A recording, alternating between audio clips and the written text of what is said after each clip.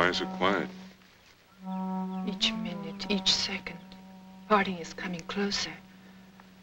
Words are worthless because they cannot change that. Mei Ling, you quit worrying. We'll find a way to see that that debt is paid and you'll be free. Free to live the kind of life you want to. Is anyone really free, Mr. Bodie? What we are, what we will be, where we are going. Our destiny is written in the stars. It's well that we do not know what's written there for us. Mei Ling, there's a million stars up there. You pick the ones you like. Pick a whole pocketful of them.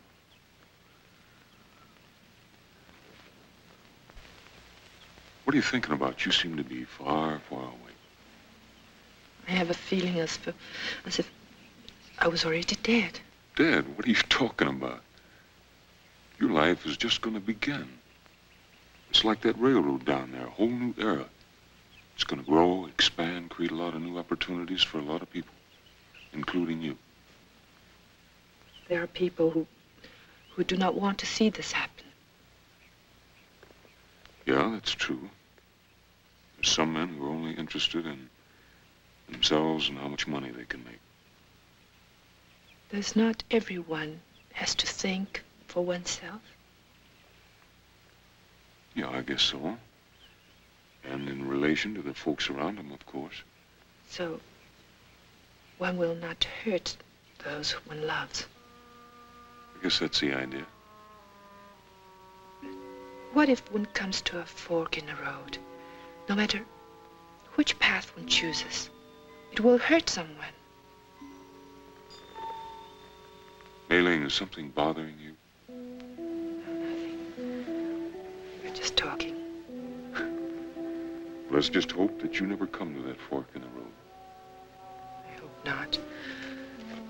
I'll make the food ready now. Good. I'm kind of hungry.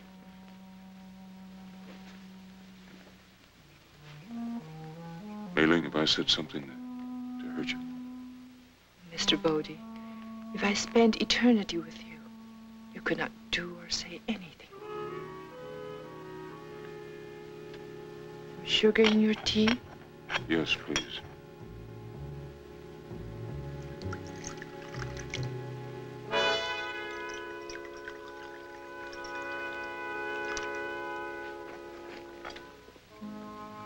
Thank you. Smells good. No, my people believe that we live many lives on this earth.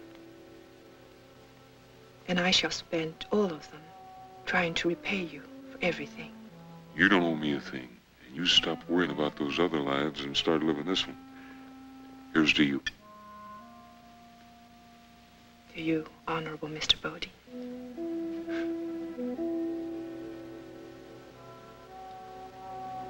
Say, that's good.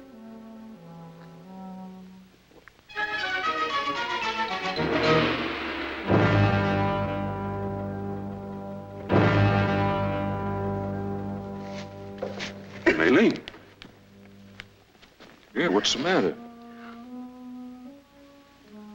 You say you hope I never come to the fork in the road. But Mei Ling was already there. Mei Ling wants to be a good daughter. But Mei Ling could not hurt Mr. Bodie. What do you mean, hurt me?